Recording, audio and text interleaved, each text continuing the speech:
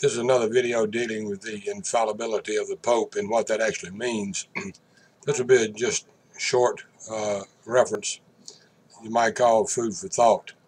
There are Protestants today, and even some in the past, who have argued that upon this rock I will build my church can only refer back to Peter. Some of them even said we may have a lot of other arguments that we can debate with the Catholic Church, but whether or not Jesus is referring to Peter or not as the rock is not debatable anymore, because it is Peter that Jesus is talking about.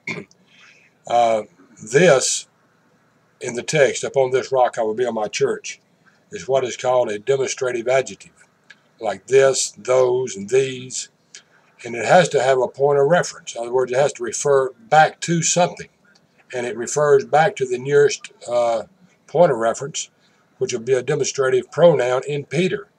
So when he says upon this rock, this, the demonstrative adjective, can only point back to the demonstrative pronoun, which is Peter. The closest reference to that is Peter. So there is no doubt when Jesus says upon this rock I will build my church, that he is referring to Peter, whom he would build his church upon.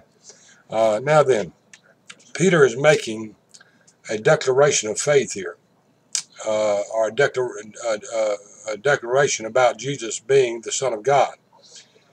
And he says to him, I can imagine them sitting around a campfire, and Jesus has been with them, for some 3 years now. So he's heard what people have said. He's taught them. Calvary is looming big now. It's not far. Excuse me. Calvary's not far away. And Jesus asked them a question. Who do people say that I, the Son of Man, am?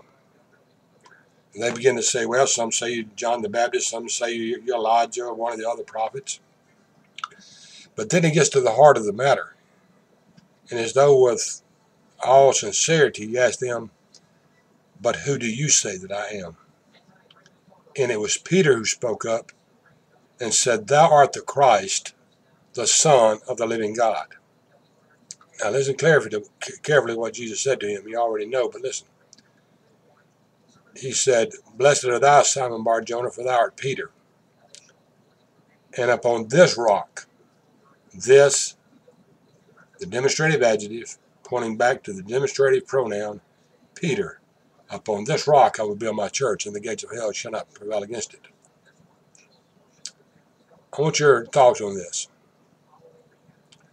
Was it Peter's faith that Jesus was pointing to?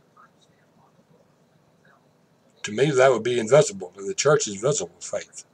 The church is a visible place with popes, bishops, and members and whatever. It's not invisible. So was it faith he spoke to, he was speaking about, or his infallible way to receive infallible truth from God? To me, it didn't matter about Peter's faith, whether he had little faith, a lot of faith, whether he was illiterate, whether he wasn't illiterate, whether he was educated, or whether he wasn't. Was Peter able to receive an infallible teaching from God? And he was, because Jesus told him, flesh and blood has not revealed this to you, but my Father in heaven. God revealed to him who Christ was. Peter was able to receive the infallible teachings of God. Think about it, and let me know what you think. Until next time, this has been Golly saying, God bless.